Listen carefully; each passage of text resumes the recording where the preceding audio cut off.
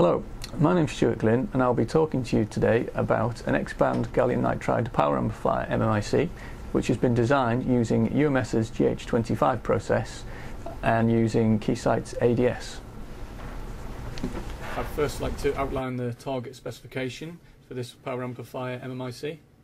So it has to work over a frequency range of 9 to 11 GHz, have better than 12 dB small signal gain, be capable of better than 6 watts saturated output power, and do better than 40% power added efficiency. And these devices on this process work off a drain voltage of 25 volts. So the key design steps in the development of this MMIC was to first carry out a number of device level simulations, and the outputs of these simulations was to help identify the unit device size, the bias point, the fundamental and harmonic impedance targets, both at the load and source, and the number of stages and the number of devices in the output stage. Now all that information gets fed into the schematic design, which is the next step.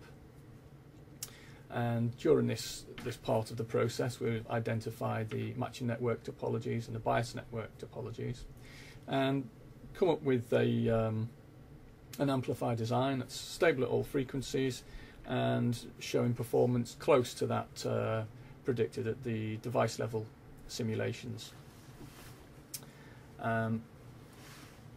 Then, once the schematic is fixed, we move up to the layout stage, and the first step is to produce a placement layout or preliminary layout, which we can then start performing some EM simulations on. And typically, because we are going for quite a compact design, there will be some layout optimization. So there's an iterative process going on here. And then when we've completed the EM simulations and the layout optimization, we might have to fix some final small DRC errors. But at this point, we're largely ready for tape out. Okay, so I'll just talk about these device level simulations first.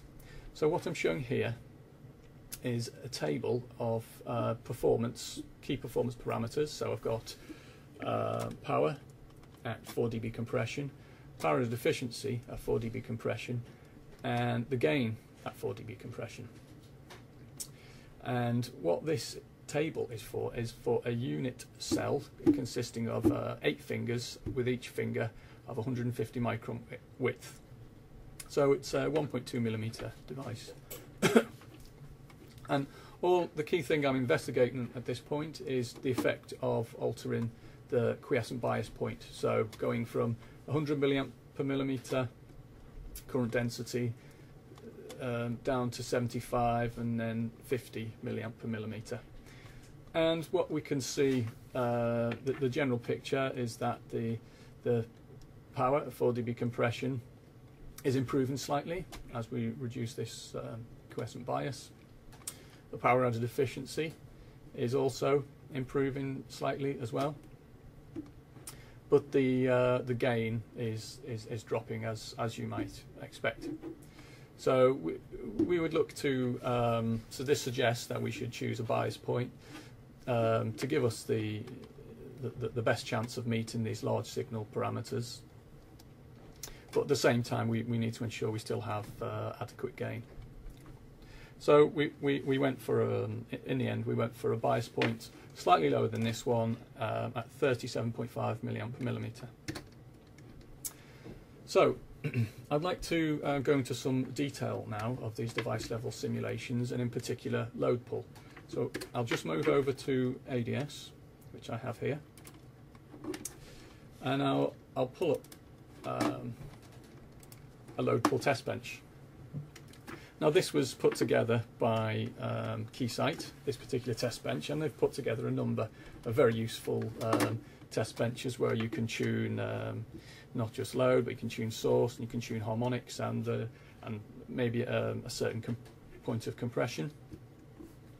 But this one here, I've currently set up to do some fundamental load pull at a number of input power levels. So we're sweeping the input power, and each input power we are performing some load pull at the fundamental. The second harmonic at the load and source, and the third harmonic at the load and source are fixed. And I've actually used another test bench, which I'll show you shortly, to come up with these target load impedances at the second and third harmonic. So I'll talk about that shortly. But for now, I'll show you this key fundamental load pull test bench. Now over here we have our unit cell, 8 fingers, each of 150 micron width, and it's been simulated at a base plate temperature of 25 degrees C, and it's biased from a 25 volt drain voltage. So if I simulate this test bench,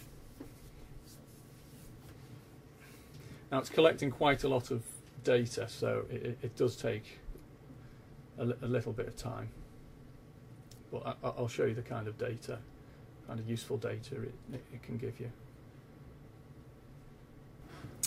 Okay, so that load pull simulation has finished now. So over here you are able to select the desired available power going into the device.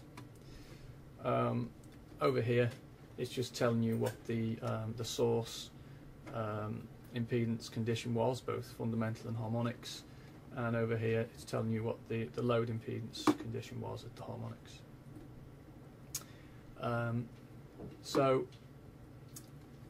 If we're interested in this case 4 dB compression, we can move this marker here and move this marker here to eventually find a point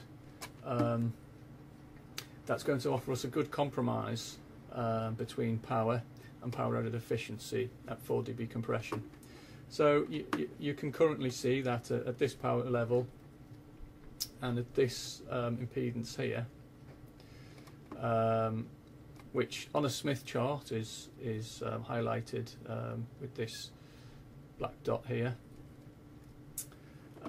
you can see that at round about the 4 dB compression level, which is the compression levels indicated by this plot here, we're achieving about 58% power added efficiency and about 36.5 dBm output power. So this impedance, this load impedance, which is 11.25 plus J 21.67, is a good compromise between power and power added efficiency. So it's a good fundamental target to go for at the load. I'll now like to talk about the test bench for looking at the harmonic impedances at the load. So I have that one here. Just one moment, I'll find it. Here we go. So on this test bench, it looks similar to the last one I showed you. We have the same unit cell biased in a similar way. I'm now presenting the fundamental load that I just described, and in this case we're going to sweep the second harmonic at the load. The source conditions are very similar to what they were in the previous test bench, so it's good to check what happens at the harmonic frequencies, as you'll see in one moment. Okay, so this is an interesting plot here. We have power added efficiency on the left and delivered power on the right, and what we're doing in this test bench is actually just sweeping the phase of the impedance at the harmonic, and we're actually going round the edge of the Smith chart. So it's close to a purely reactive impedance. And you can see that there's a region round about here that you'd probably want to avoid, because it's predicting quite a drop, if you're not careful, in power added efficiency and power. So it's probably safer to aim for a phase of about 50 degrees, which is occurring, which is about here on a Smith chart. So when we are choosing the topology of our output match, then we would want to ensure that it is providing a favourable harmonic impedance, and it's not going to be in this region here. So likewise, we can do the same at the third harmonic. So what I've just shown you is for the second harmonic, so we can do the same for the third harmonic. I'll just run that, see what happens. Okay, so we have this plot over here, and what you can see, there's a similar range of phases that we'd like to avoid round here, similar to before. It's round about the 170 degree mark. So it's probably, but other than that, probably most places along the Smith chart are showing quite a flat characteristic of either power versus phase or power efficiency versus phase. So as long as we're away from this this region here, we should be fine. So for example, we might want to target, maybe ideally we might like to be there because the performance looks ever so slightly better than other parts, but we, you know, over here for example would equally be fine. So anyway, it was very useful to carry out this analysis and check the sensitivity of performance to the phase of the harmonics. Okay, if I just go back to my PowerPoint. So I've just been over these two types of load pull test benches, and this is the, as shown, I got this kind of a plot.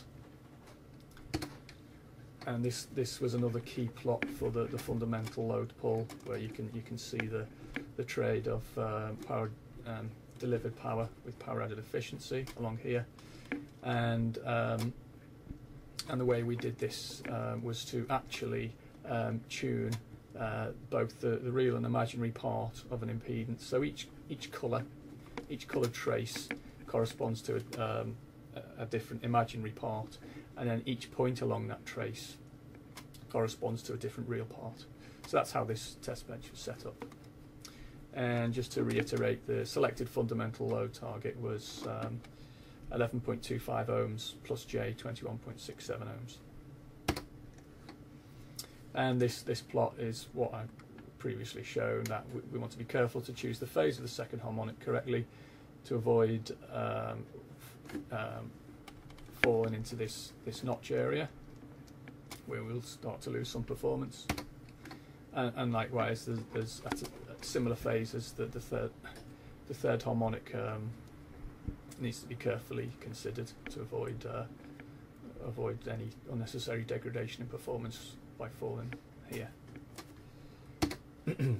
So to summarise the device level simulations, we've gone for a unit device size of 8 by 150 micron, a bias point of 37.5 milliamp per millimetre, the fundamental load target 11.25 plus J 21.67 ohms, and we think the best phase for the second harmonic load is 50 degrees.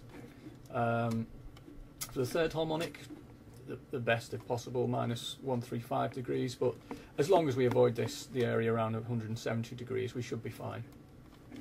The fundamental source target 2.2 ohms plus J 5.5 ohms, and I also carried out some analysis on the second harmonic source target, and generally we should be okay as long as we avoid the region around 180 degrees.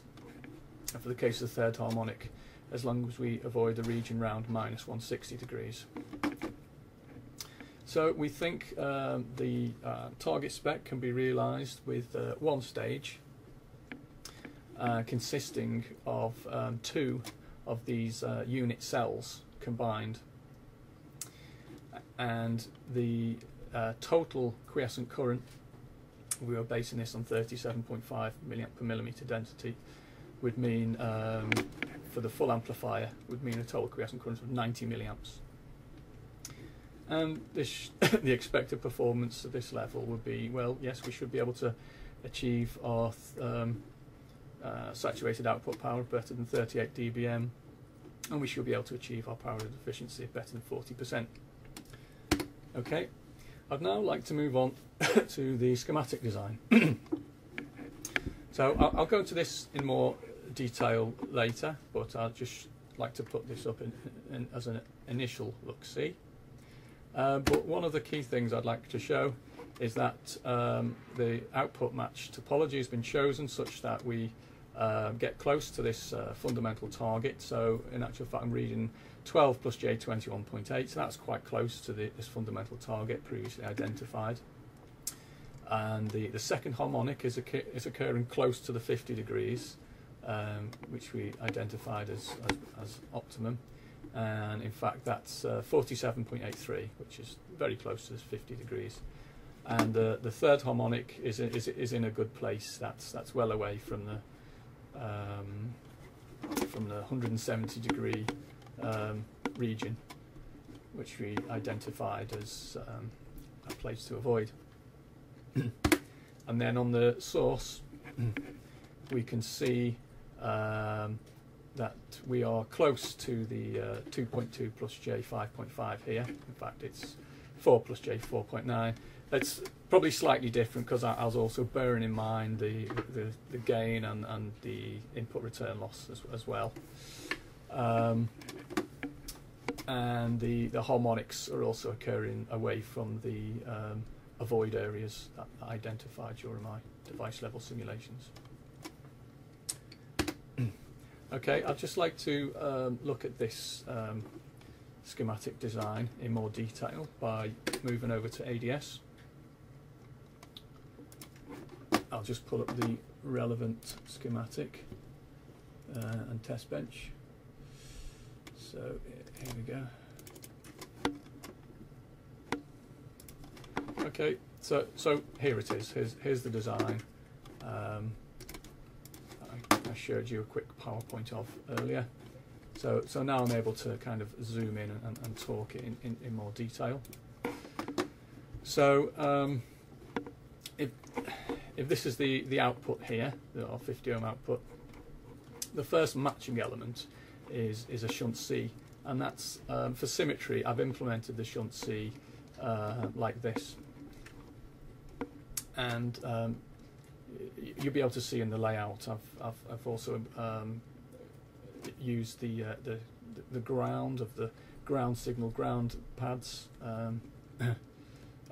for these shunt capacitors, and that's helped achieve a compact design. So it's essentially shunt C, series L. It's the output match. The drain feed is applied here, and this is actually doing some matching as well. It's not necessarily a choke. It's actually helping with the output match. And on all this together, helped me achieve those harmonic impedance targets that I mentioned.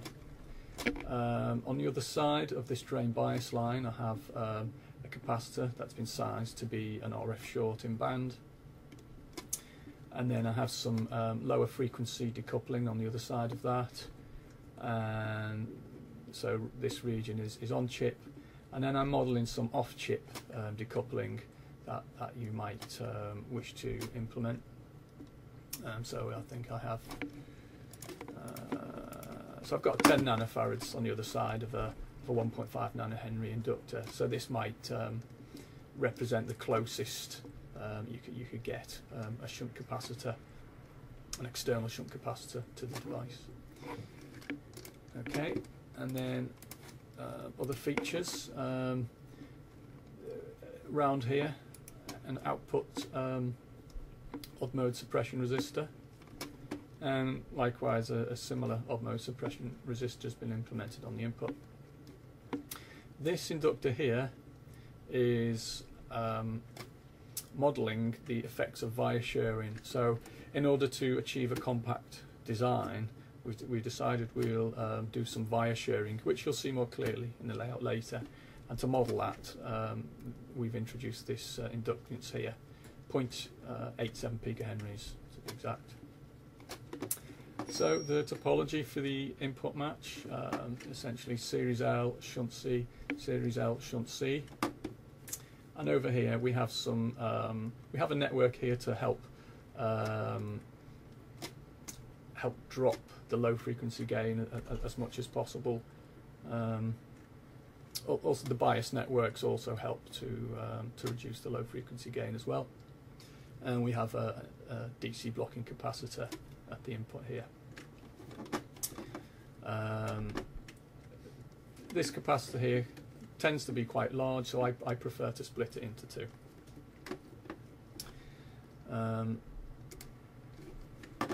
Okay, and over here just the simulation controllers. Small signal and large signal, harmonic balance, gain compression, that sort of thing. So if I simulate this, we'll see what sort of performance I got at the schematic stage.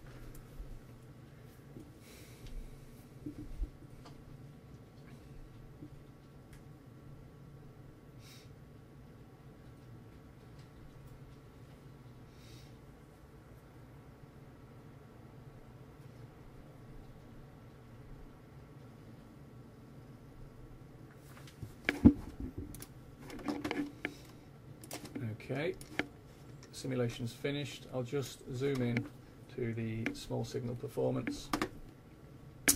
So we've got a gain at the bottom of the band of 14.7, but at the top it's dropped to 11.3. So this is generally the right sort of level, but as we progress the design, we might look to see if we can improve this a bit.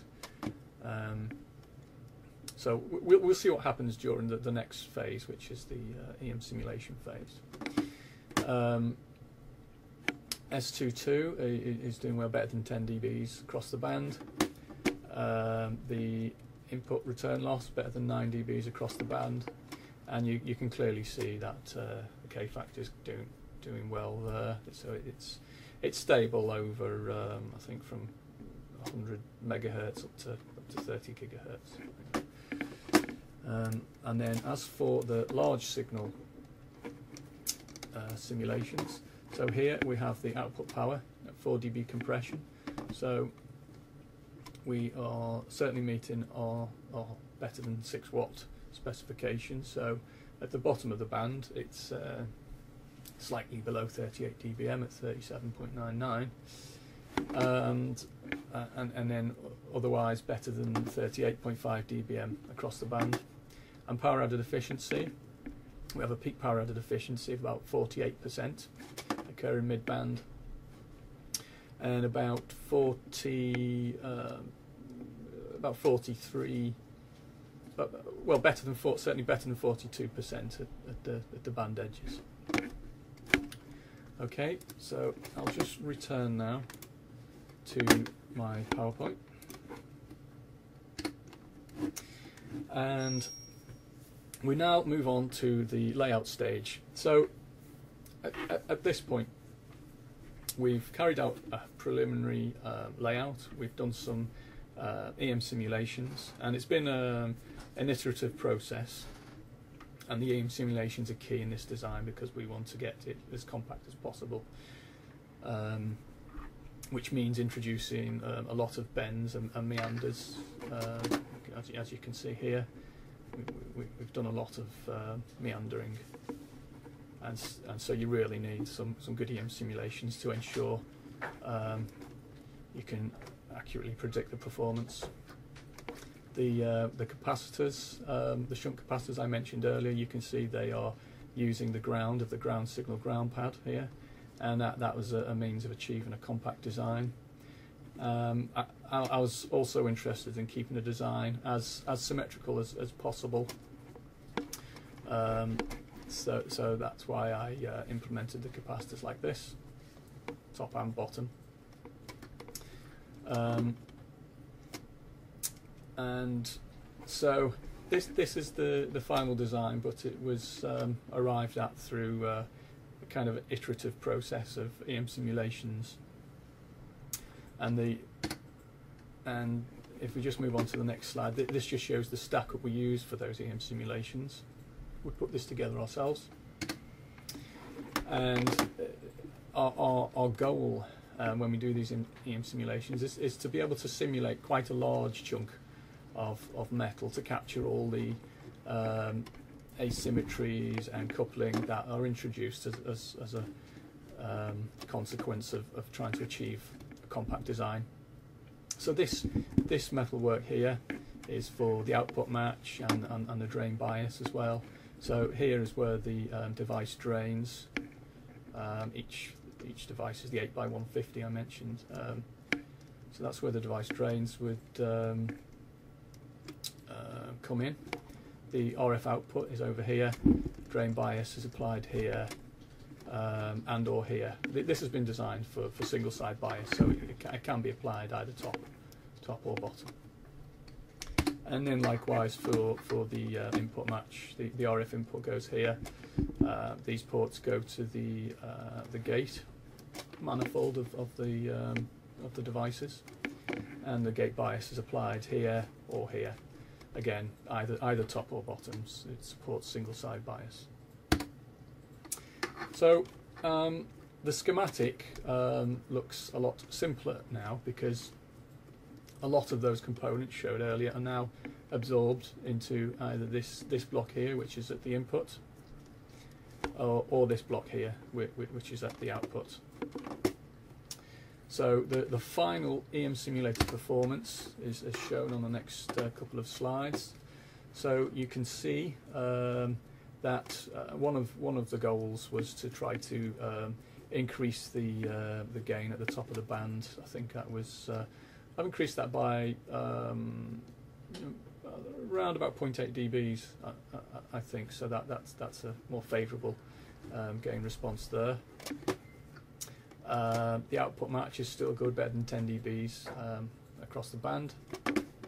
Input match is still better than 9 dBs across the band, and we've still got a good K factor there, so it's nice and stable from quite low frequency, say 100 megahertz up to 30 gigahertz.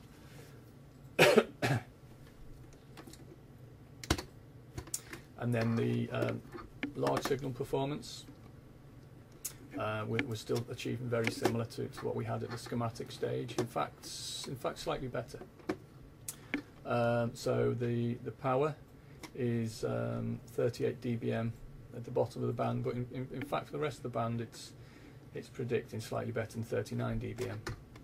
So that's comfortably meeting our saturated power specification.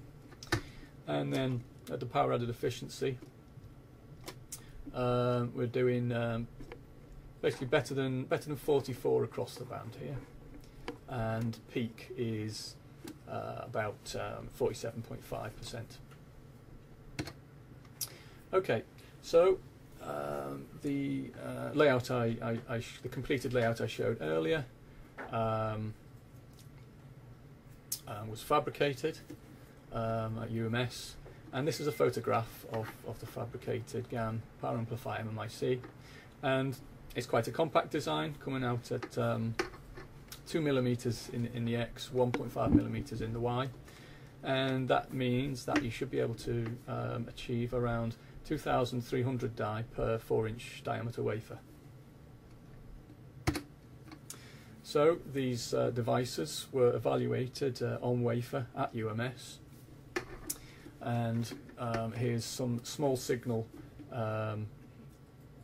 data here at the quiescent bias point of 90 milliamps, which corresponds to the 37.5 milliamp per millimeter I mentioned earlier. And you can see we're at the bottom of the band, gain's about 14. At top of the band's gain is slightly better than 12 dB. So that's a good level of gain. And as well as small signal, there was a lot of large signal measurements carried out. Again, on about 40 devices. So this plot is output power. Now, this is actually output power at 1, 2, 3, 4 different input drive levels. So the lowest input drive level is 5 dBm, which is corresponding to the red traces here. And the next level up was 19 dBm, corresponds to these blue traces here. And the preferred drive level actually was 29 dBm, which corresponds to the green traces. We actually then drove it slightly harder at 32 dBm, which is the orange. But the preferred drive level was this corresponds to this green, and it's 29 dBm. And you can clearly see that typically we are achieving at the bottom of the band probably are 6 watts at the bottom of the band, and probably more like 38.5, which is about 7 watts mid band, and certainly we're doing quite well for power at the top of the band as well. So that's very good power level at the 29 dBm input drive level. And then this next slide, this time, is power added efficiency.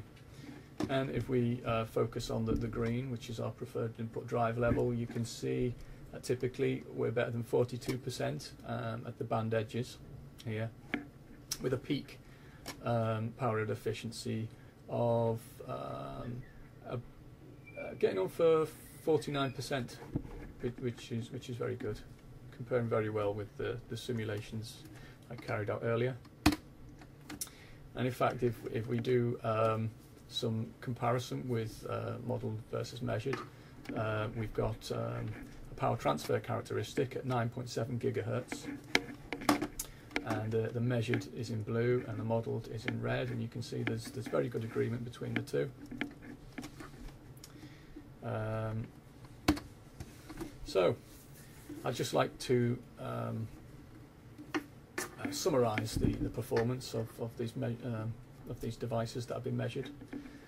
So typically it looks like they are actually covering slightly better than the 9 to 11 target, and actually working fairly well up to 11.5 gigahertz. The small signal gain typically is around about 13 dBs.